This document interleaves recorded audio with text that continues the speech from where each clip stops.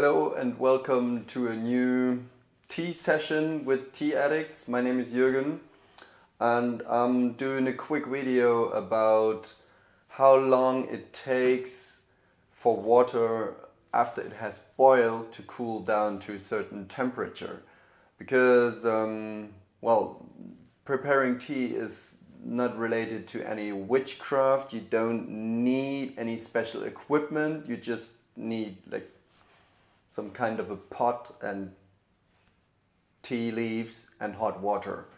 And how you design everything around it and what kind of devices or equipment you use, it's just a matter of taste and personal needs. And of course I have a water boiler, or we use one that you can preset the temperature. It makes everything a little bit easier, but not everybody has something like this. And then maybe somebody has a design object like this one.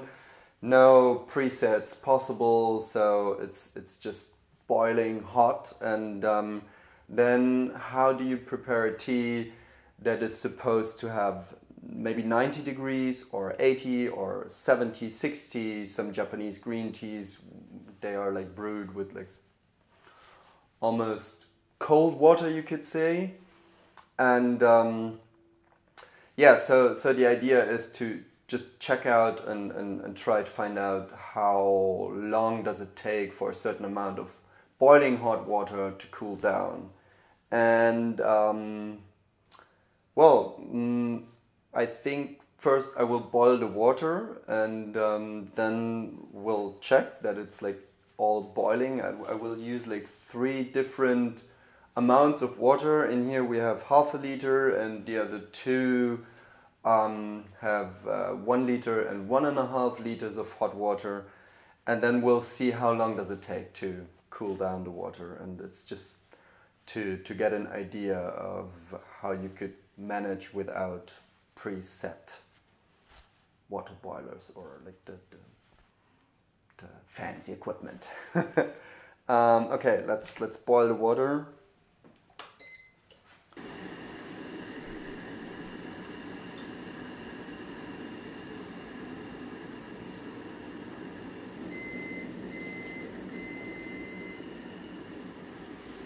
So all 3 amounts of water have been boiling just now, and I just have a look at the time. This one. So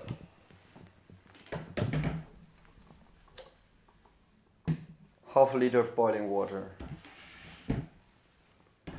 1 liter of boiling water, 1.5 liters of boiling water.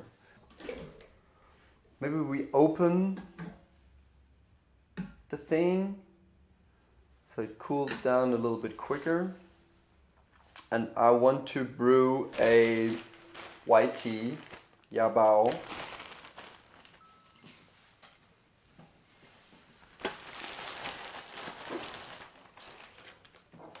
So you can see what we're drinking. I'll just use a handful. And then we need 90 degrees of water, and let's see. So with this one, still 96 after almost 3 minutes. 1.5 liters of water, also around 96. I guess this one will cool down much quicker because it's just half a liter and it's just below 90.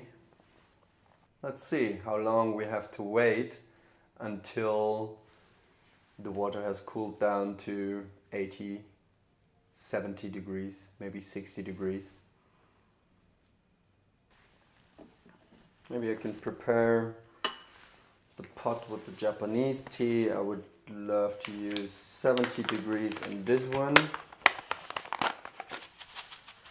And for this one I use the scales. We'll use about 5 to 6 grams.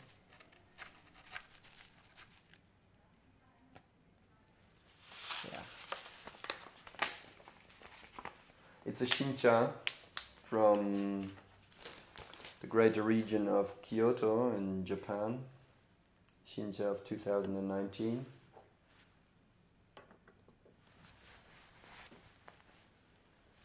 Almost 5 minutes. Let's see. Half a liter of water, 83 degrees. 91 and 1.5 liters, 92, 93. This one has a much greater surface where the cool air can cool down the hot water. This one is cooling down a little bit quicker. We're still waiting, 7 minutes. And this one we are already below 80 degrees. 86, 87, also below 90. After 8 minutes, it's just 89. I will use that one now. I will brew the tea for maybe 2 minutes.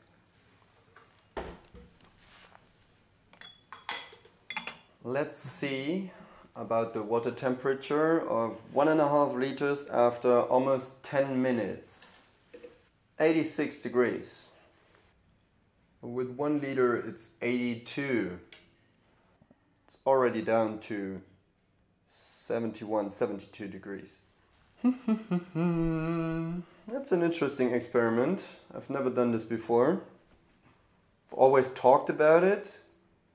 Like 1 degree, 1 minute, roundabout, saying after 10 minutes it's 90 degrees, after 20 minutes it's 80 degrees. Depends if you open up or if you leave it closed.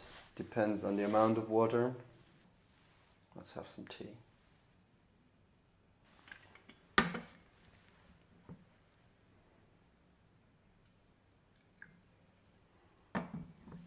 love this color.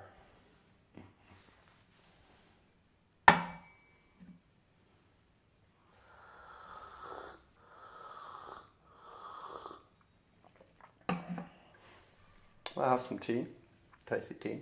I love it. Well, almost 80 degrees after 15 minutes, more than 15 minutes. Here we have 75, 76, 65.